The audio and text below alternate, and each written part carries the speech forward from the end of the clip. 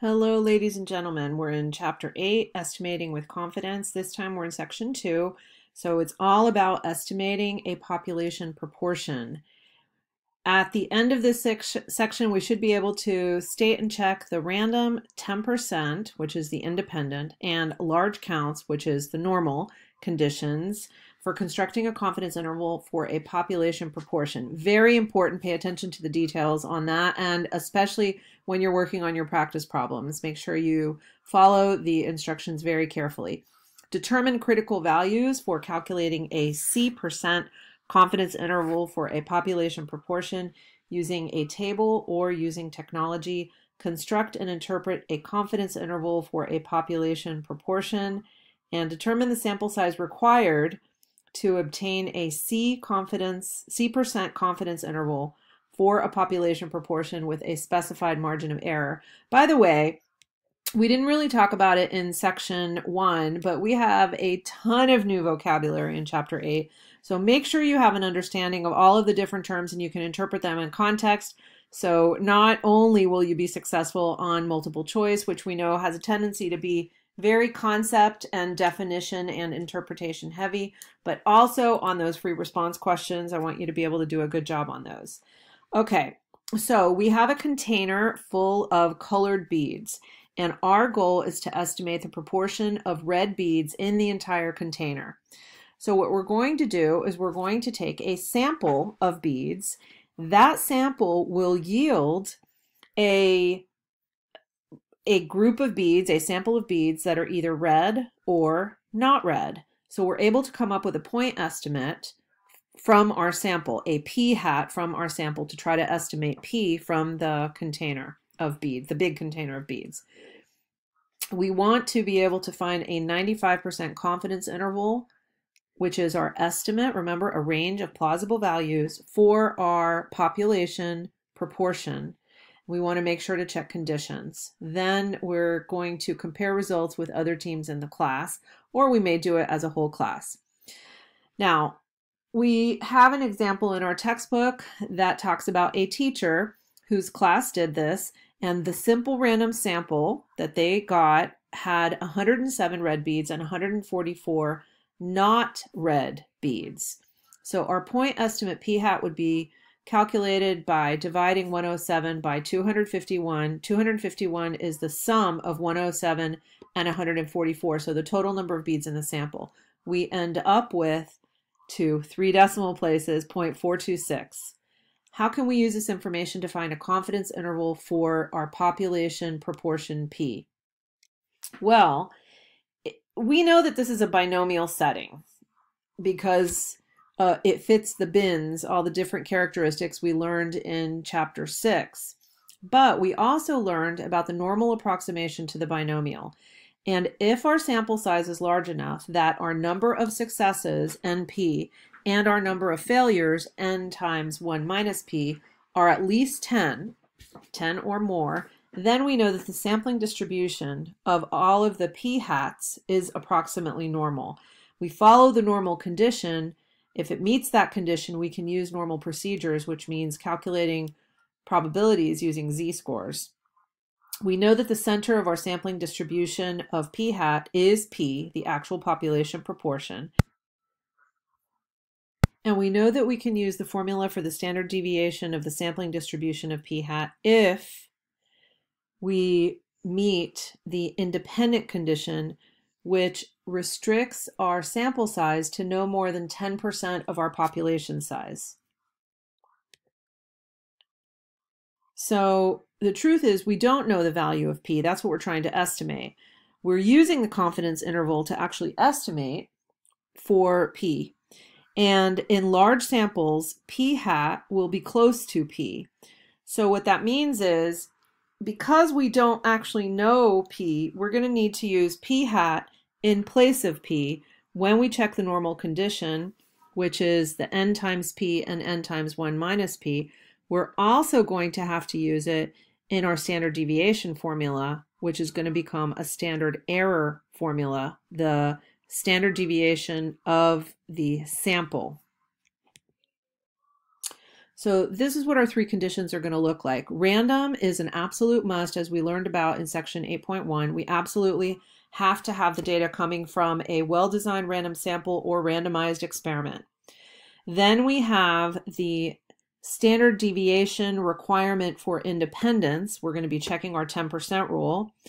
And then we have the large counts, which we can also call the normal condition, our number of successes and failures being at least 10. If those three conditions are met, then we're going to be able to use our four-step process, our state, plan, do, conclude, to construct and interpret our confidence intervals for proportions. So our confidence interval is always going to be in this format that we talked about in section 1, the sample statistic, which in this case is our p-hat, plus or minus the critical value times the standard deviation of the statistic, otherwise known as a standard error. The product critical value times standard deviation of the statistic is our margin of error. We're going to be using that standard deviation formula, but instead of using p, we're going to be using p-hat because, of course, we don't know p. That's what we're trying to estimate. So we're going to use our sample proportion in the formula to calculate the standard error, and that's what we're going to be plugging into our formula for margin of error. Next, we need to figure out how to find the critical value. And if you look at this graphic, you can see that if we want a 95% confidence level for our interval, what's left over, 1, which is the area under the curve, minus 0.95 leaves 0.05. That means on the left, we have half of that, 0.025, and on the right, we have half of that, 0.025. When we look on table A at the z-score, for an area of 0.025 reading from the left-hand side, then we find this number, negative 1.96 is the z-score. So if we want to use a 95% confidence interval, knowing that we have the 68, 95, 99.7 rule, negative 1.96 is very close to 2. So that's 2 standard deviations to the left of the center of our standard normal, which is 0, and 2 standard deviations to the right. Really, it's 1.96, but we estimate to 2 in chapter 2. We can find the z-score using table A, or using the bottom of table B, which we'll talk about later, or we can use our calculator with inverse norm. Inverse norm is where we use the area to come up with the z-score. And this is going to give us our critical value z star for plugging into our confidence interval format. So let's say we want to find the critical value z star for an 80% confidence interval. We're going to assume that the large counts condition is met. So that means we can use the normal distribution curve. So we see a curve here. We have 80% in the middle. That means what's left over is 20%. We split that on the left and on the right. And then we go to our table A at the probability of 0.10, 0.10, and we find the z-score. If you look on table A, the closest value of the probabilities to exactly 0.10 is this number, 0.1003. And we can see the z-star then is going to, or the z-score associated with that probability is negative 1.28. So that is our negative z-score. We know that there's symmetry with this standard normal curve, so the z-star on the other side is going to be positive 1.28, giving us our plus or minus of 1.28 for our 80% confidence interval. So once we know everything to plug into our confidence interval formula, we know we're only taking one sample. We'll talk about taking 2 samples in another chapter, not right now, but this is going to be a 1 sample z interval for population proportion, and we're going to be able to also use a calculator feature called 1 prop z int to come up with the same interval. Now remember, we still need to show all of the work associated, so we're only going to use that calculator feature to check our interval and make sure it's correct. So when conditions for inference are met, we're going to be able to construct a C% confidence interval for the estimate of our population proportion using this format. Basically, you can treat it like a formula. This is on our formula sheet, but it doesn't look exactly like this. So back to the bead example. Suppose we take a simple random sample from the container of a large population of beads, and we get 107 red beads and 144 white or non-red beads. We want to calculate and interpret a 90% confidence interval for the proportion of red beads in the container. We're trying to estimate the proportion of red beads in the container. So the teacher claims that 50% of the beads are red. Let's see what we think once we do the math. We've come up with our p-hat. The sample proportion is 0.426. We already checked conditions. We are coming up with a z-star from table A for 0.05, because if it's 1 minus 0.90, that leaves 10, and we split that, so 0.05, and we end up with a z-star of 1.645. We plug everything that we now know into our format for a confidence interval. And remember, we can write our confidence interval two different ways. The first one is the point estimate plus or minus the margin of error. The second one is our lower boundary, comma, our upper boundary. Our conclusion is going to be the last thing that we write, and it's going to be in this format as we saw previously. We are 90% confident that the interval from 0.375 to 0.477 captures or contains or includes the true proportion of red beads in the container. So this is how you're going to model your conclusion. Now, this interval gives a range of plausible values for the population proportion.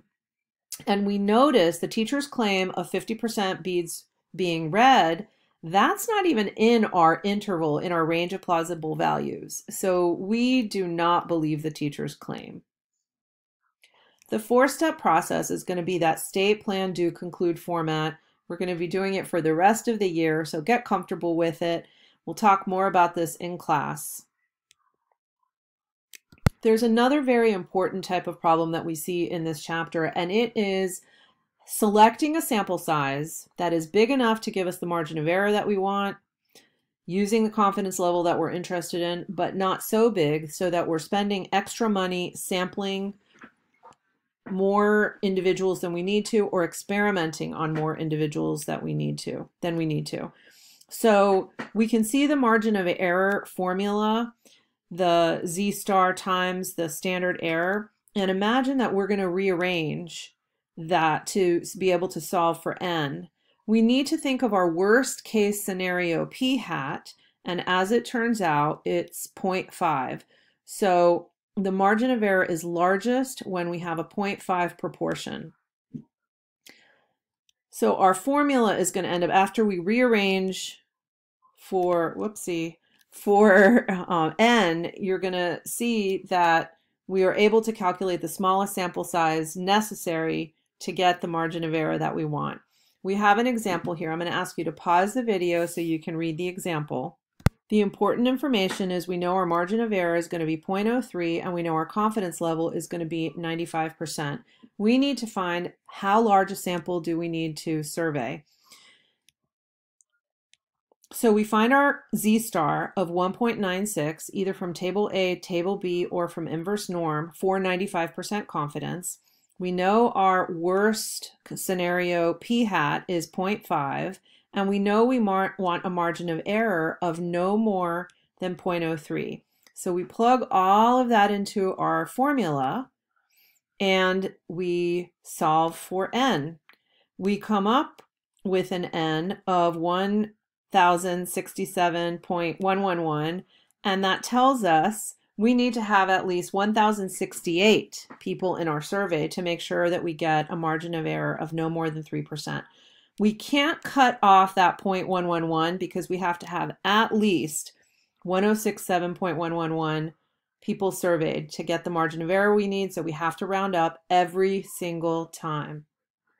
We have hit all of our objectives. We know how to check the conditions. We know how to find our z-star. We know how to construct and interpret our confidence interval, and we know how to get the smallest sample size necessary. So time to do homework, and see you back in class.